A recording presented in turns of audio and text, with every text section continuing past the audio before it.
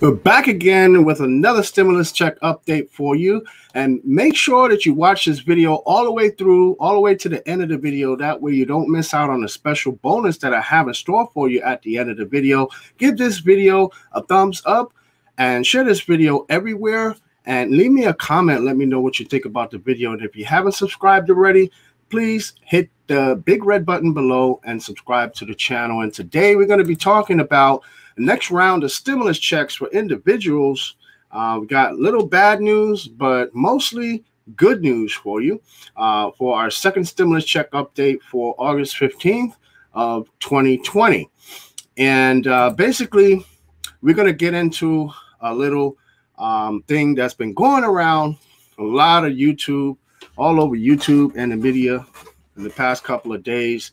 Is a statement that Trump had made on Twitter and also in a press conference also as well. And we're going to pretty much hear this from Trump has said himself, so we can hear exactly what Trump had to say in the press conference also as well. So that way we can get a little clarification about what he said about the good news about stimulus checks. So I'm gonna share my screen with you so that way we can get into this right now. Let's listen in. Mr. President, on the issue of more money for the U.S. Postal Service and mail-in balloting, if the Democrats were to give you some of what you want, which you articulated in a series of tweets in the last hour, would you be willing to accept the $25 billion for the Postal Service, including the $3.5 billion to Sure, they give us what we want. And it's not what I want, it's what the American people want. So in addition to, and I think, John, as part of your answer, I can read this, but in addition to the executive orders that we signed, which are going to be doing terrific things in terms of payroll tax cut, which is a lot of money coming to a lot of people very quickly. I've directed the Secretary of the Treasury to get ready and send direct payments, $3,400 for a family of four to all Americans. Democrats are holding this up. I am ready to have the UST and SBA send additional PPP payments to small businesses that have been hurt by the China virus. Democrats are holding this up. So we're talking about, those are two things directly involved and really victim of the China virus.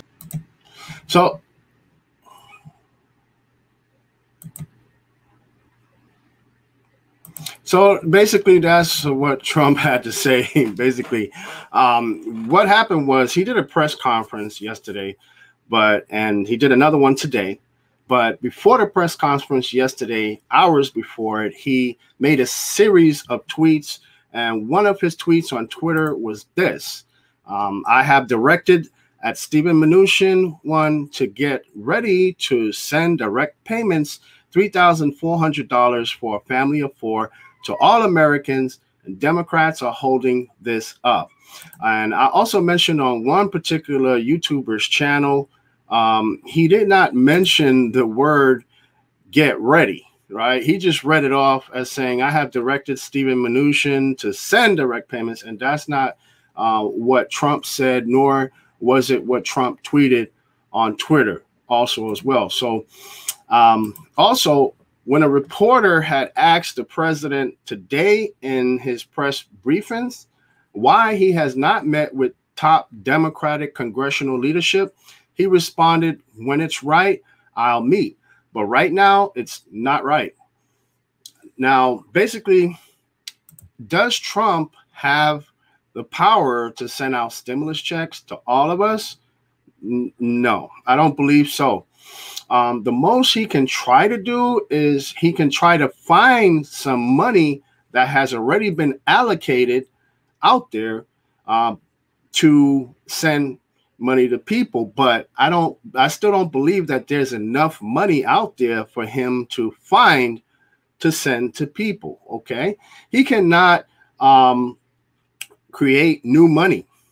Congress has to create new money because according to the Constitution, Congress has the power of the purse.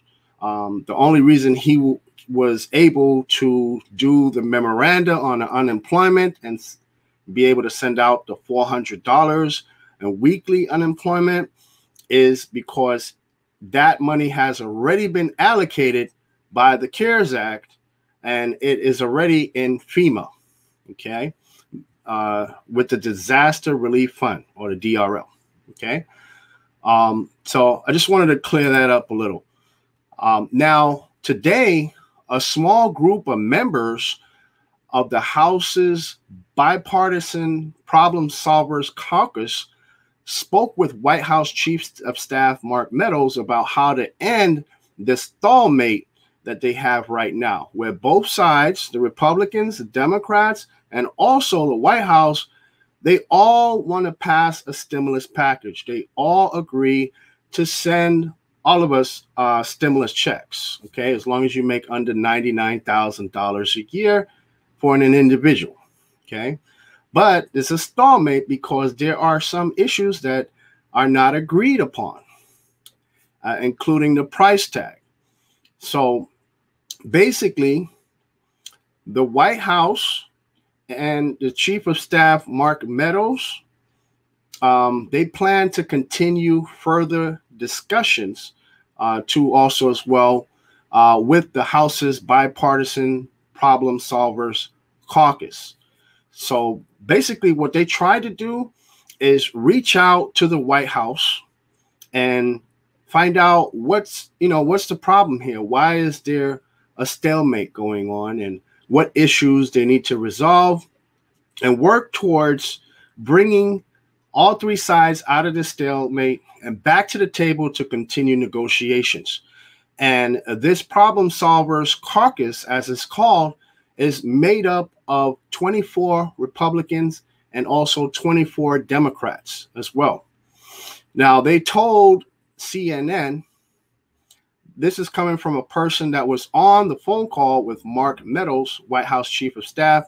We had a productive hour-long discussion about ways to help break the logjam between the parties, get negotiators back in the room, and help America in our response to the C-word sickness crisis. And we anticipate future meetings.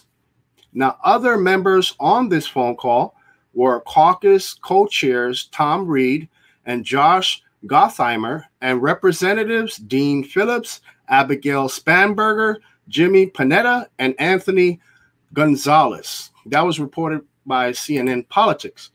And according to postjournal.com, U.S. Representative Tom Reed R. Corning called the Senate's decision to adjourn until September without brokering a relief package or a stimulus plan completely unacceptable during a visit to the James Prendergast Library this morning.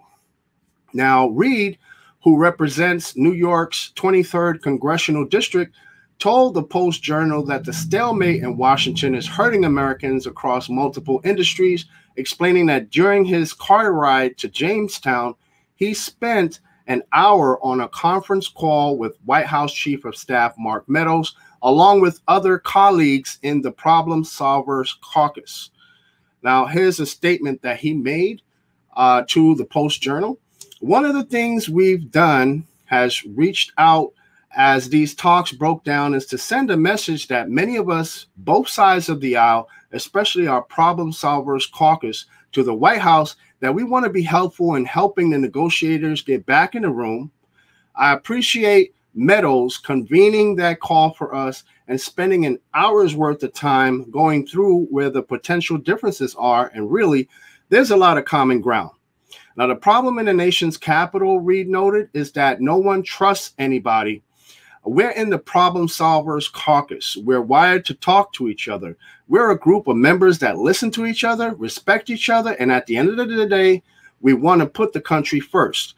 I appreciated the conversation. It was a candid conversation, and bottom line is, the message to our leadership is, on both sides of the aisle, is that if you're not willing to lead and do what's right for the American people, get out of the way, because there is a group of us that will. The caucus, he noticed, also has a good established relationship with Mark Meadows. the former representative from North Carolina's 11th Congressional District. So basically, that's some really good news, folks. We heard it from President Donald Trump, and he wants more stimulus checks sent out. And he also said in the press conference today that if the Democrats was to give him some of what he wanted, that he would pretty much give them, you know, the deal with the post office. Okay. But he also went on a rant about how, you know, mail-in voting is fraud, and why he does not want, why he believes the Democrats don't want to give the money to the post office where it should go.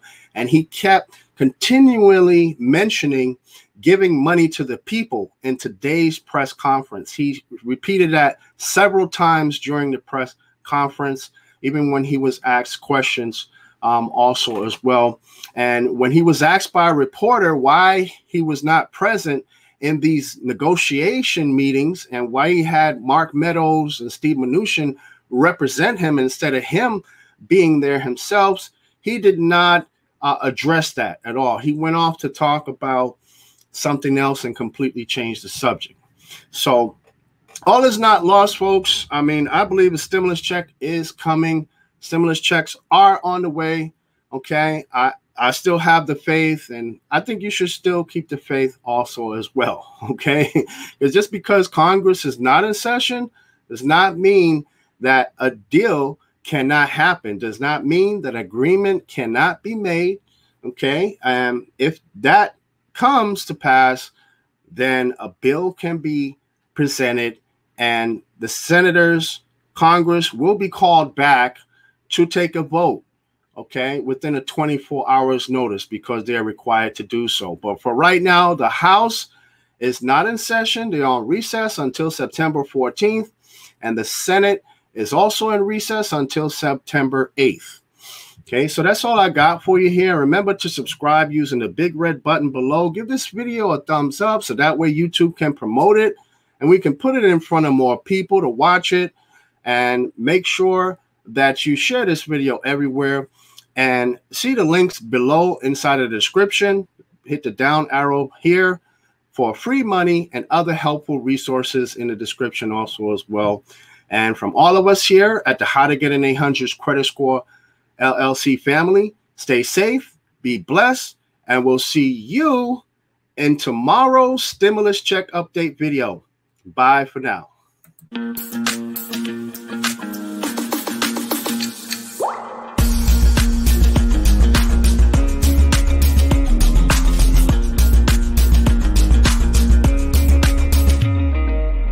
My name is Lyndon Baptiste, and on this channel we talk about ways to increase your credit score, build credit, and get approved for the lowest payments on mortgages and lines of credit, travel the world for free, earn extra money with cash back. And if that interests you, go ahead and hit the subscribe button, hit the bell for notifications. That way you'll never miss a single video as we make